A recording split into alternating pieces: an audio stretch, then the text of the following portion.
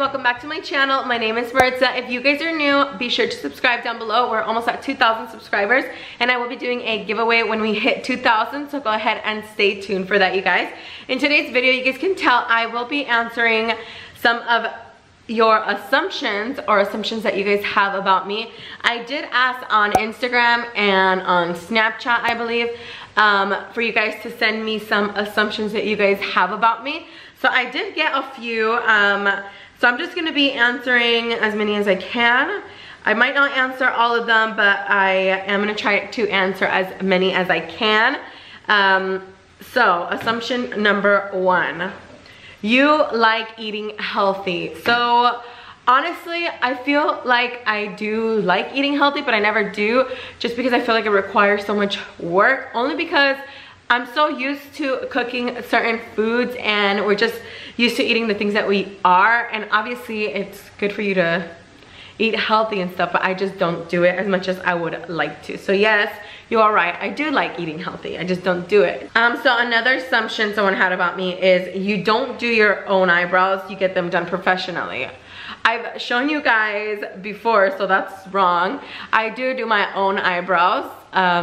Actually, today's a bad example because I haven't even done my eyebrows, but I normally thread them, and if I don't thread them, I will just pluck them. So no, I do not get them professionally done. So another assumption is you don't like talking in front of a lot of people. So that's true. I think it's hard, like YouTube, you're doing it by yourself and then people can see you. But I feel like if it comes to like talking in front of a crowd or something, I can't do it. For example, like at school when we'd have to do like presentations in front of the class or something, I would do it, like I'll do it, but I do have a hard time. I don't like it. So that assumption is right. I don't like talking in front of a lot of people.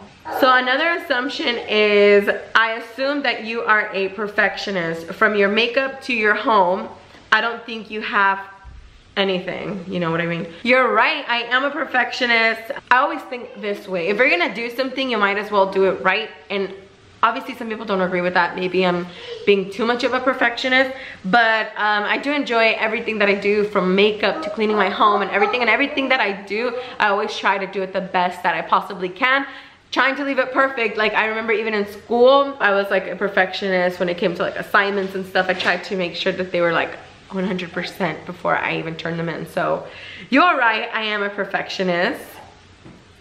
Okay, you guys are pretty good at guessing, like assuming things about me. Okay, so another assumption is you're a goody two-shoes. I am, I would say, a well-behaved person. I mean, obviously I'm like an adult and a mom and stuff, so why wouldn't I be? But you are right, I am pretty much, I guess, a goody two-shoes, if that's what you want to call it. Okay, so another assumption was you want another baby, maybe when your son is about 4 or 5. Yes, you're right, I do want another baby. I do think that 4 or 5 would be a good age, but even now would be fine. Honestly, just whenever God decides to send me another child, then I will be fine with it, but I do want more kids. I've always wanted a big family, so I think I would probably personally want like 4 or 5 kids. But my husband says that's too many. He says 2 is fine. So whatever God decides, obviously. So someone else says, I assume you went to college. No, I've actually never been to college ever before, like in my life. Am I even making sense? You can tell I didn't go to college. I did graduate high school though, like on time and everything. I graduated with a 4.2, but I never went to college. I started working, and then after that, a few months later, I want to say almost a year later, or actually a little bit more than a year later, I got married.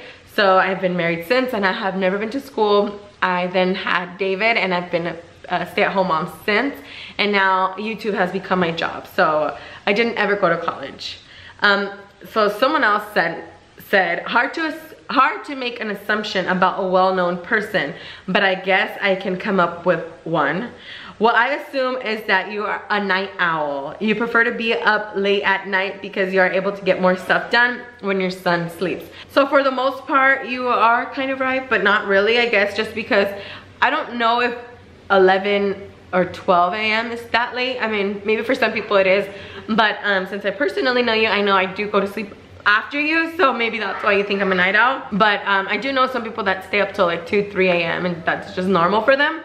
So I do get some stuff done late at night, but just things like checking my emails, what else, replying to comments.